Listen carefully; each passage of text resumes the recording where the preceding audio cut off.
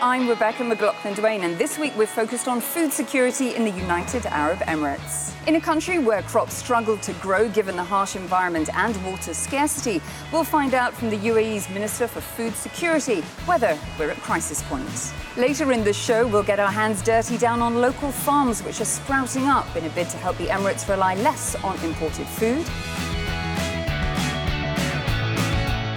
But first, it's estimated that around a third of all the food produced globally is wasted, and here in the UAE, it's a key concern at all stages of the supply chain.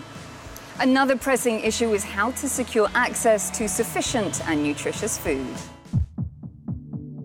Food consumption in the UAE is growing at an annual rate of more than 4%, and it's predicted that the population will swell from just over 9 million to more than 11 million by 2030.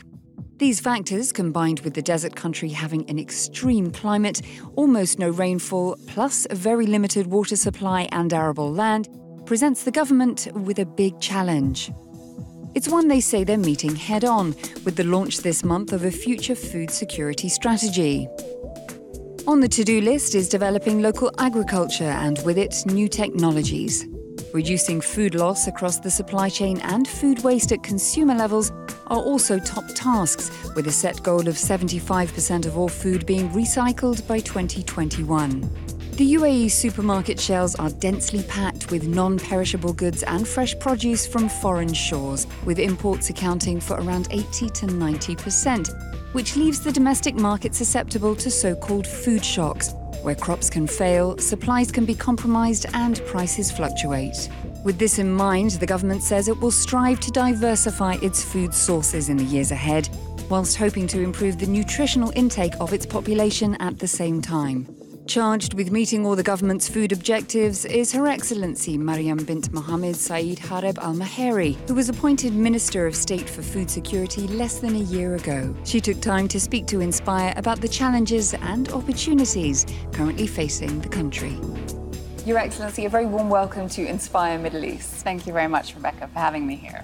Let me pick up on food shocks to start with. Where do we stand? Because the majority of poultry, for example, is sourced from Brazil. A lot of the rice comes from India and Pakistan. Yes. Should there be geopolitical or even other concerns, be it weather or force majeure? How do we handle that in the UAE? For us, it's really important to build the alliances with other countries and be able to source certain food items which we know are strategic foods from not just one country, but from a number of countries. This lessens the risk as well, because by in 2050, we will need 70% more food for the global population than now. And also the climate change effects as well. To import less and to have more homegrown produce is a key priority for the government. Do you ever foresee a time when the UAE might start exporting that produce too? I hope to see that happening. The whole idea of using the technologies to actually be able to grow in an arid country like the UAE, where we have water scarcity. This is the major challenge we have to overcome, but I believe that once we really advance R&D in this field, we could actually start doing this. But how do you compete on price, with local organic products being quite a lot more expensive than imported products from the likes of Australia and Europe, for example? Rebecca, it all comes down to the taste as well and the consumer's awareness. So when the consumer actually tastes, for example, a piece of kale that comes from a vertical farm compared to a product or a piece that comes from imports, they can actually taste the difference of the freshness. The food is much more nutritious when it just comes from just a few minutes of being harvested than the produce that's been already gone around the world. There are some critics who might say that we're overfed and undernourished. Yes. Isn't it the government's responsibility to label food to make people have informed decisions? Absolutely. One of the strategic directions are also to look at improving the nutritional intake of the UAE population. Soon where we kind of have like a traffic light labeling system. So when you're looking at sugars, fats, salt, calories, you have a traffic light labeling, meaning when something's red, it means eat less of this. When something's green, it means this is okay to have. more of in your diet. I want to pick up on the topic of food wastage. How high on the list of priorities is that for the government to address? Because it's not just the food and beverage and hospitality sector, it's households, isn't it, Yes. with the lack of recycling? If we look at a global picture, Wow. 1/3 of the food produced globally is wasted. Therefore, it's a strategic direction on its own in our strategy. That's how important it is. So we'll be looking at programs in reducing food waste or food loss throughout the supply chain, as well as food waste on a consumer level. So it's very high priority on our agenda. In terms of research and development, talk to me about the food valley that you have plans for. Is this a first in the region? What's the big idea? Basically, it comes from the Silicon Valley in the US, where you have the IT technologies or IT startups sprouting and developing into commercial giants.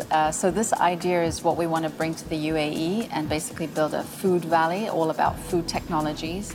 So we want to become a tech hub for technologies for regions as ourselves where there's water scarcity, for example, is a huge challenge. So you're looking for innovators, tech entrepreneurs Yes, in the agri space. How do they get involved? So we need to enable them or give them the platforms that they need to come. We need to incentivize packages.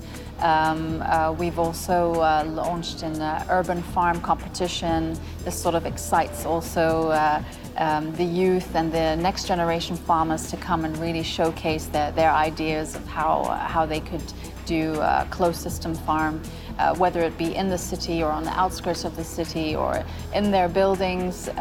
We're giving that freedom of choice. Minister, it's been a pleasure. Thank you very much for your time with Euronews. Thank you, Rebecca. Thank you for having me. As the UAE strives to reduce its reliance on imported food, farmers are coming up with creative ideas of how to grow produce in the desert. Salim Said went along to find out how they are reaping the rewards of alternative agriculture. Hot and humid is not the ideal environment for growing plants. Yet Amjad, a Syrian farmer in the UAE, produces a variety of salad vegetables and a selection of herbs in the inhospitable climate of the region. How? Using a hydroponic farming system, which is an innovative method of growing plants without soil using a liquid nutrient solution.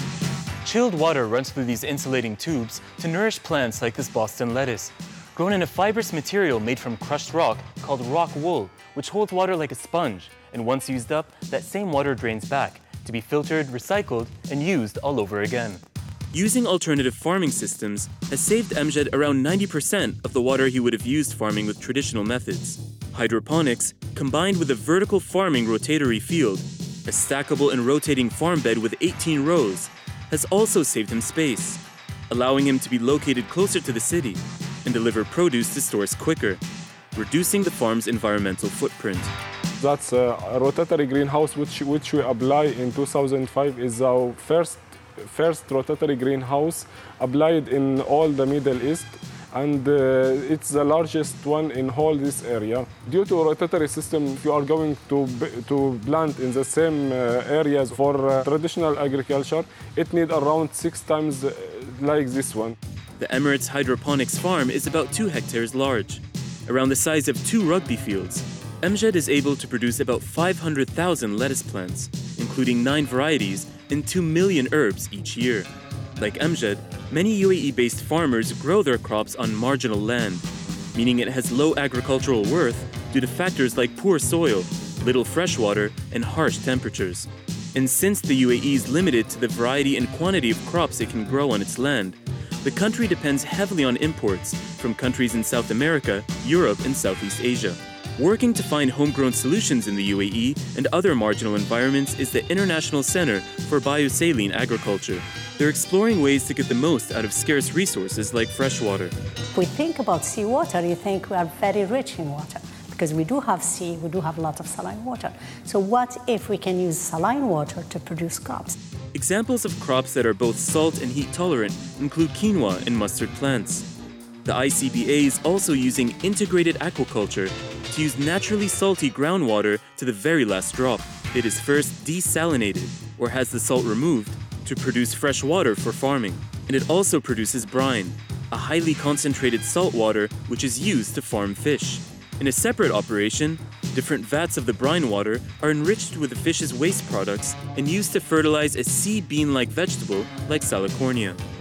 Another growing trend in regional agriculture is precision farming, which gives the plants the exact amount of what they need. The date palms requires about 50 liters a day in wintertime and about 150 in the summertime. Whereas if you talk to any farmer, they provide more than 300 liters a day per tree.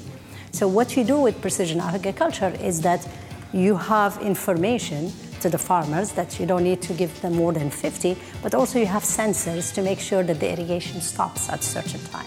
This type of smart farming, where drones with sensors are used to measure the plant's humidity and hydration, is being applied in a variety of ways in the UAE.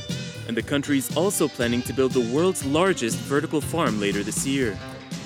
On top of that, Masdar City, a sustainable development in the desert of Abu Dhabi, plans to test smart home farms, plus keep looking at ways to better conserve energy and water nationwide.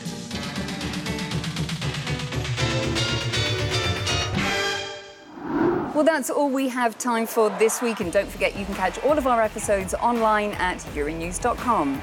But before I leave you, here are some UAE gardening enthusiasts sharing their favourite snaps on social media. Priyanka from India is following her grandmother's advice of eating seasonally rather than just organically by sampling locally grown cherry tomatoes. Celebrating her own new harvest of homegrown organic radishes and cucumbers is UAE-based Russian Vitalia. And Dubai resident Gauri from India found this ornamental pineapple in her garden, commenting that it was simply too cute to eat.